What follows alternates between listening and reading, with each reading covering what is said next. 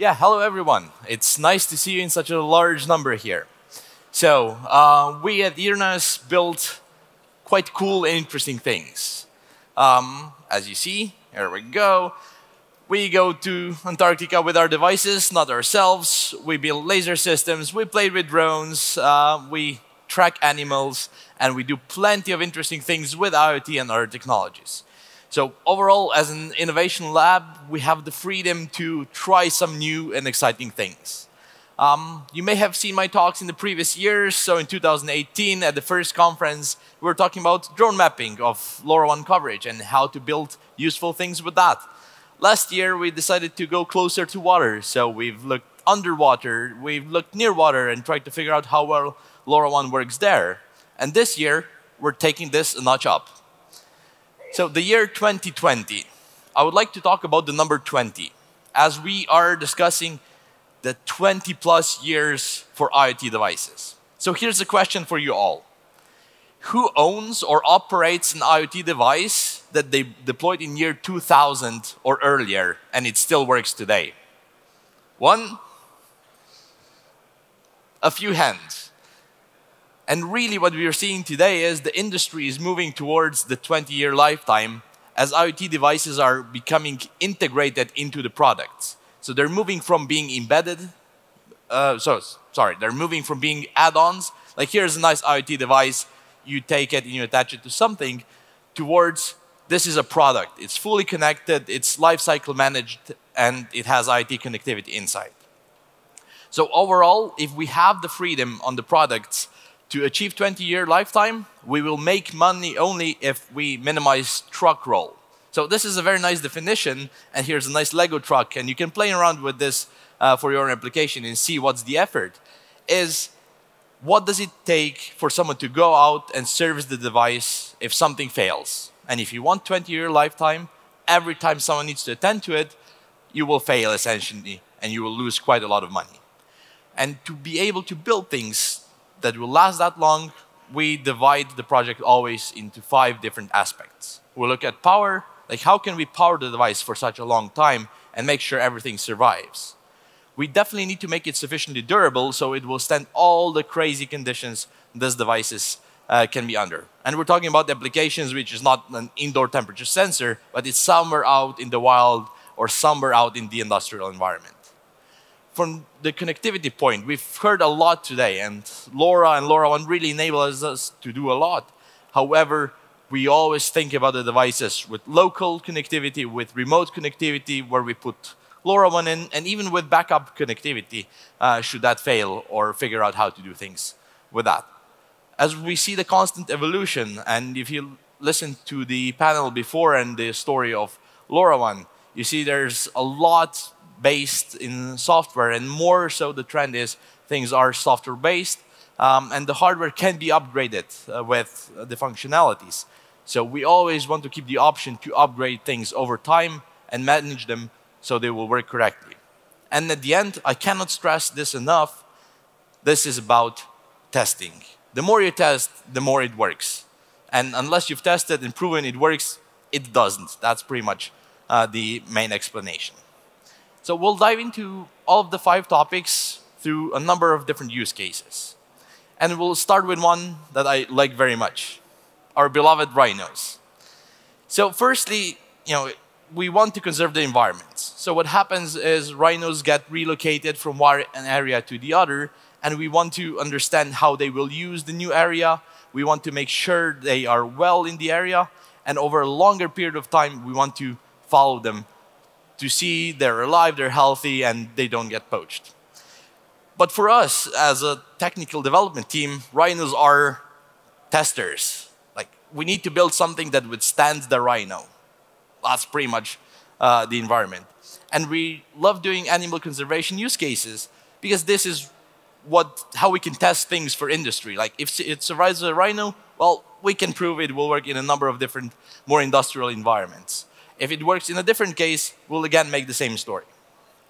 So just jumping into the Rhino GPS tracker. So the devices you can see at our and Smart Park's desk by the entrance, if you're interested, they're super small GPS trackers with LoRaWAN connectivity and a primary battery cell inside. So the size is very limited, and we need to pack this size with as much of battery capacity as possible, because the more battery you have, the more GPS fixes you get. The goal of the whole project is maximize the number of GPS fixes and LoRaWAN messages you can get out of one device in 2 years. So why 2 years? In this case, the Rhino horn will grow out in 2 years. So that is the maximum lifetime. Luckily, it's not 20, because that makes things more difficult. And the highest density power source we have available is a primary lithium cell. The interesting aspect of the power consumption broken down here is mostly it's about GPS. GPS fixes take a lot of time here. To be able to even show LoRa transmissions, we had to put the spread factor to 12, because at SF7, it's just such a negligible part of the power consumption of the device, we couldn't even show it on this slide. And quite rarely, you run the device at that spread factor. Jumping into a different use case with SenseStick, this nice small temperature, pressure, and humidity sensor from our colleagues in Slovenia. We're doing optimization in semiconductor plants. So there, it's all about the yield. The better you can control your environment, the better you control your machines, the better you control everything, the better you can optimize your process and get the maximal yield. As simple as that. And you can do quite simple correlation matrices, and the return of investment is quickest there. So you don't need to be very, very smart with that. But as soon as you have data, you see immediate improvements in the process. And I'm talking about these devices from the power aspect. So it's nice and small, double AAA batteries inside of a no-name brand. We've tried different ones, and we've really seen that from just 2 AAA batteries, we can get 300,000 LoRaWAN messages, including the measurements here. So you take that number, you split that number any way you like across 5 or so years, possibly even more, and you get the data. If you are in a closed environment, you can really push down the spectrum and just send out the data, 1,000 packets a day, and see where that takes you. Or just stretch it out. But we really think on the devices how many useful actions we can perform within the battery life of this. Durability becomes the critical one when you take devices out of controlled indoor type environments outside. So we work with OpenColor on creating solutions for tracking various animals, but we like to say, there's a buffalo, or a wisent, however it's called. And if the device will survive this, it will survive a bunch of other use cases which are not as tough. And you see various power drinks and energy drinks all use animals as kind of sign of power and force. So we think about this as well.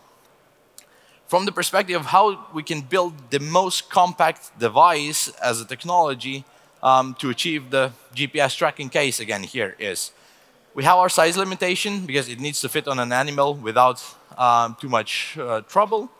We need to do GPS tracking, but at the same time, because we have a rechargeable battery, we use this device as a tracker which monitors DC power. So applications you can think of this is you can put it in a car, it will charge from the car battery. You can put it on a motorbike, it will charge from the motorbike battery. Or you can monitor whatever devices you have in the field, and if they get stolen, you get the GPS location. Hey, I'm running away, and come find me. But at the same time, it's a very good animal tracker. So the applications are many, but it needs to be really, really tough. So the only way we figured out how to do this is we pot this into one solid block of resin. That gives us the minimal possible physical size of the device, and it's resistant to water and dust and force. We take a hammer, we smash the device, it still works, and so forth. So it really takes a beating to show this. Now, getting to that point is quite easy, actually. So you can build a large volume of molds. You pot the devices and electronics inside, and they will work. But the critical part here is the RF, so wireless communications. Antenna tuning really breaks down in that environment. Because you change the medium around the antenna, you need to do significant tuning.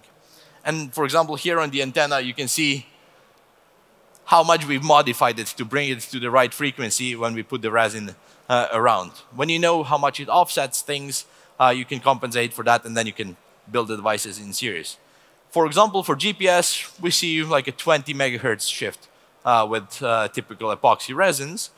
For embedded LoRaWAN antennas, so not the one on the photo here, which is just the wire, but the ones that we have on the PCB, it can shift for 100, 150 megahertz. So it's not 868 anymore, but it's way, way lower. So you need to do significant effort to be able to tune this. However, the challenge becomes you're tuning a very small device with way too small of a ground plane inside an epoxy resin. So how to go about this? Well, you can be a bit smarter in the electronics. So we've been working with Fabian Ferrero and creating two solutions that you can build into the device, either at the test phase or for every device that you use.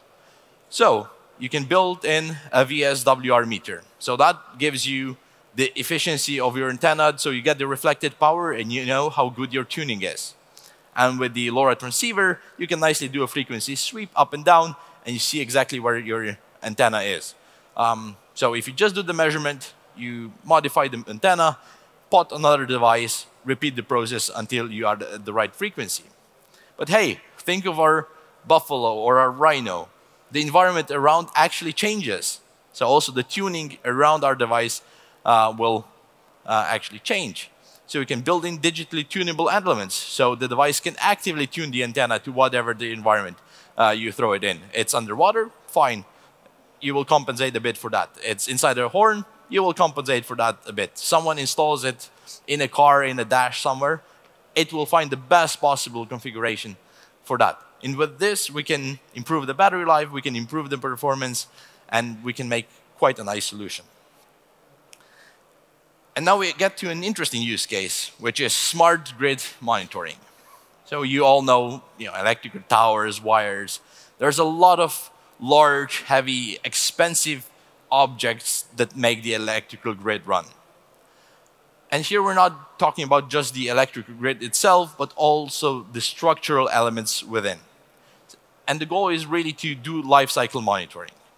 Certain of these components need to be inspected, say, once a year. So someone goes there, climbs the tower, pushes a button, shakes it a bit, looks at it. Does it still work? Yes, check, move along. And that's very tedious, which means it does not get done as often as it should. And that then leads to catastrophic failures and ultimately leads to larger costs for the customer. But the conditions for building a solution for something like this are very, very extreme. So the device needs to work for 20 plus years outdoors. Why? Because the lifetime of the object the device is bundled with is that or even more. And today on the electrical grid, there's quite a lot of solutions that have been deployed before I was born. So imagine quite some years already. Imagine the high voltage scenarios, like you got lightning strikes, you got tens of kilovolts on those lines. And also, things can break down and devices can fall down. So it also needs to survive the fall, or at least the beginning of the fall, as we'll see in some applications later on. So as we've been dealing with the different smart grid projects, the key question is, can LoRaWAN devices work reliably in such cases? Well, there's only one way to find out. So what we've prepared here is some of the test cages where we have Tesla coils. Well, why not? So we'll get this going, and you'll see two different devices in here. So you can see the fluorescent lamps inside, and if we dim everything, you'll see the electrical arcs just jumping to two IoT devices. One being here, which is built for monitoring objects on the electrical grid. And here, well, here we have another one, which is the Lion tracker. So with those devices, we generate sparks, things spark across, and what we can say is the devices work. So we can get bidirectional communication from a LoRaWAN device in these conditions. Unfortunately, this is a small simulated environment. We couldn't bring the real large high voltage lab to you today because it's a large chunk of this building where we can simulate a real lightning strike, a proper electrical arc being broken down, and so forth. So I dare you all, bring your own LoRaWAN devices. We can put them in the cage and see what happens to them. You can learn something quite interesting from that. And for example, what we've seen over the past years is, say, accelerometers as components on the circuit board are quite good electrical field detectors. They will generate events and different kinds of measurements. So you put them in a metal cage and put them in resin, and they will survive. And there's a large number of those tricks that you need to do for this to work. But the key part is LoRa actually works perfectly in such conditions. And we'll put this to our booth so we can come have a closer look, play with all of the devices. And that brings us to connectivity. So we know connectivity can work in really extreme cases, in really difficult applications. And with LoRaWAN, we're forming a consortium now where we'll do very rigorous testing of this. So we can go to applications like this, right? So this is a real scenario. Slovenia 2016, I think, with a large ice cast. So what happens here is your electrical grid goes down, like literally goes down. Physically, wires fall down, towers lean, things break. And the fastest way you can restore the service is you need to know what broke. This tower, this location, this wire. So you can figure out what's the minimal amount of effort you need to do to restore the service. And the only way you can do this if you have a smart grid solution, so you can monitor the towers, you can monitor the wires, you can monitor the mounting elements, and you exactly see where what is. Otherwise, people sit in cars and drive for hours until they figure out what is wrong with this application. So we're retesting with all of the devices, with all of the applications, to make sure they survive such conditions. And we say, if it works on a rhino and a buffalo, and then you take it to somewhere cold, like Antarctica, there's a very good chance it will work here as well from all the lessons we've learned in that case. So we worked with a company called Isoelectro to create surge arrestor leakage monitoring devices. So this is an interesting one. So this is the element that kind of takes the lightning strike to ground instead to your sockets in the wall, so it protects from over voltage situations in these cases. And the more lightning strikes this gets, the worse it performs. And at some point, it is essentially worn out. But you need to know that case. And currently, there are really no very good ways how to do this. So we've created the solutions with Isoelectro so they can install it on their devices, retrofit it, and get instant alerts. Hey, like scheduled maintenance or replace this device so you won't have a problem later on. Because what happens is when something like this fails and you don't know which of the elements has failed, you go and clump a lot of towers until you find the one that's faulty. And you may not even see it by hand. So it's a lot of man hours and all of that. So surge arrestor monitoring, it's a breeze for LoRaWAN as well. Talking about cold temperatures, well, take things to Antarctica, see what happens there. And so we have the devices there. We've mentioned it last year as well, but we took it a step further. So we are now revising the device and the design, adding Lacuna connectivity, so we can get real-time status reports even from Antarctica at low power, at low cost, in all the situations. And from the perspective of connectivity, I'd like particularly to mention Lacuna because it creates a unique situation we've not ever seen before with satellite connectivity. Being that the same device talks to the terrestrial network and to the satellite constellation. Simply means if we have the electrical grid application where our gateways go down, where there's no power, there's no cell phone network, also we won't get data from our LoRa devices. But for example, if they're designed with the right antenna, the rest of the hardware is the same, we will get one ping a day or however many satellite passes are available. Hey, the device says, I'm here, and this is like a limited status report we can get out of it. But actually, that's all you need in very critical situations. And imagine you are a device vendor, you want your customer to be very responsive to whatever happens. And if the device has a good way of telling you, hey, like the gateways I'm talking to are down, you can call your customer, hey, your gateways are down. And you will solve the problem much quicker than if they call you and say, hey, your devices don't work, but the problem is in gateways or somewhere up the stack or somewhere else. And this is really key and really helpful. Another application where we are doing this thing in particular is in Africa, so working with smart parks and Lacuna, we track elephants. Now, tracking an elephant, how difficult can it be? Like, it's a large animal. It doesn't go very far, but actually, that's not the case. So they will roam large distances.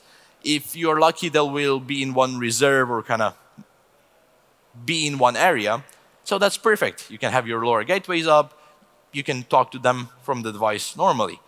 But at the same time, if the elephant kind of runs out, goes somewhere else, there's a good chance it will be on a path of destruction, going through villages, fields, and it will be danger to people, property, and so forth.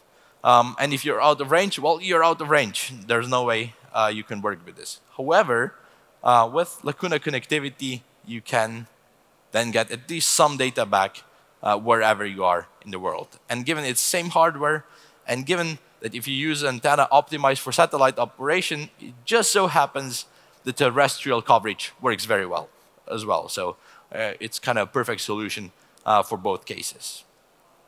And there's one more requirement for the connectivity. We also need something that works locally. And the local part is quite important because it enables two things. If you in any way mess up your LoRaWAN connectivity, you don't need to put the animal to sleep, take the collar off, plug in a cable, upgrade the firmware upgrade you messed up, and then put it back up. But you can kind of get within the distance of, say, Bluetooth range of 10 to 50 meters, press the upgrade button and see what's happening. So if something fails, that's your fail-safe. You can get some local access.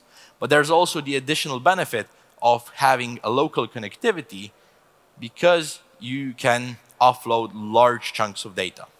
For example, on Elephant, we can generate megabytes of data of, say, accelerometer movement, of temperature, of whatever you particularly like. And if, say, you place a gateway, so Bluetooth to Wi-Fi or anything like that, or even just a hard drive with a Bluetooth interface, whenever the phone, when the Elephant will be in the range, say next to a watering hole, you can just download however much data you can. And that works perfectly in that case as well. So that's why we always advocate for local connectivity, remote connectivity, and backup connectivity, if at all possible, because that gives you the maximum chance of success, while with, say, LoRa and Bluetooth, it doesn't cost that much in hardware in any case. Speaking about upgrades, imagine the use case we have with IncTech. It's monitoring railway infrastructure. So the use case here is you can put in train tunnels. Easy, right? You just put in the tunnel, it's there, it will send data. Well, yes, however, these are quite secure facilities. Trains run past at very high speeds, and you can't just shut off a railway line and hope no one will notice. So you need to change a battery in a sensor, right? Or, well, you had a bad firmware upgrade, and, well, it's not responding. You need to go there again.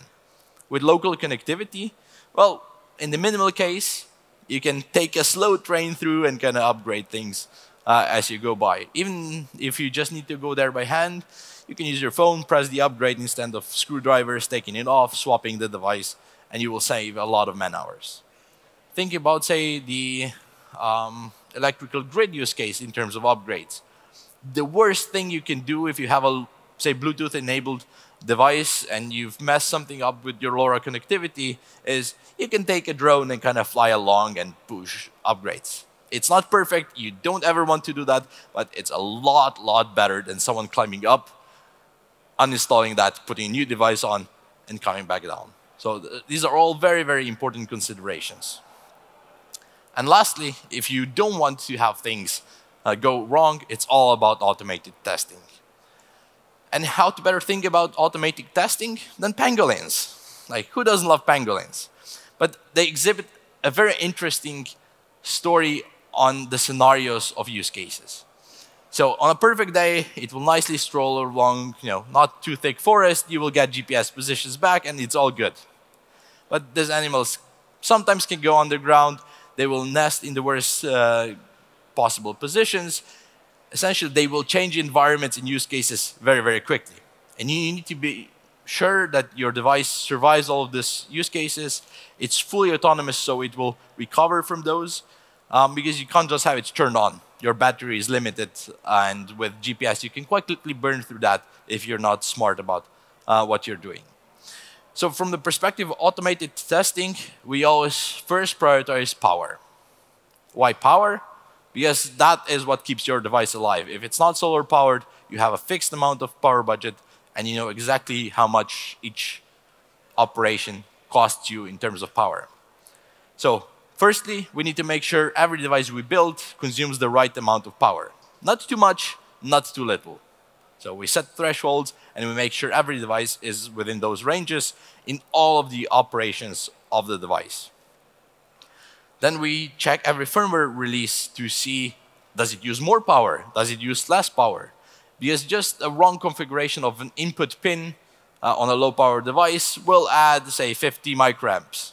And 50 microamps adds up quite quickly if you try to do 20 years of lifetime.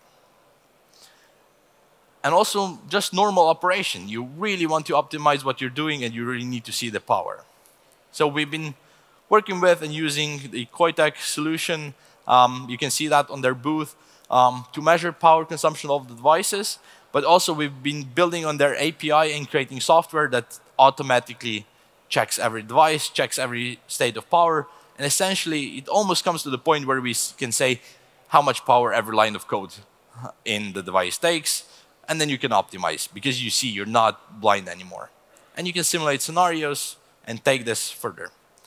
As we're not very happy with testing overall, and we see the problem, hey, like we want to test in real environment, but we are in our office at our desk, what we can do about this? So we've actually created another company now called Testnik, where we teleport developers to various locations. Let that be NB-IoT, let that be LoRaWAN. It simply means you sit at your desk with your microcontroller, and your modem is somewhere far, far away in a network of one provider or in a different country, and you see what's doing there and how much power it's consuming. So feel free to reach out if you want to learn more. Particularly, we're interested in understanding, like, what do you guys want to test and you can't test today. So feel free to see me afterwards and give your input. And to sum up today's talk is, we want to make IoT devices outlive a turtle. That's the dream, right? It will take 100 years. If we want something that lasts 100 years, I'm not entirely sure we know how to build it today, unless it's made out of stone, but it's definitely not connected in that case. We can do 20 years. So the technology is here. The development effort is significant. So we should work together. We work on using open tools and collaborating to be able to do things right and correctly without too much effort. And as we say, you need to power a durable device with upgradable connectivity and automated testing, and you'll be good. So I hope today's talk gave you insight in a lot of different applications, from industrial to animals, and kind of sparked your imagination, showing you that you can abuse LoRaWAN connectivity quite a bit and it will still work. And with that, I would like to thank you very much. And that's it.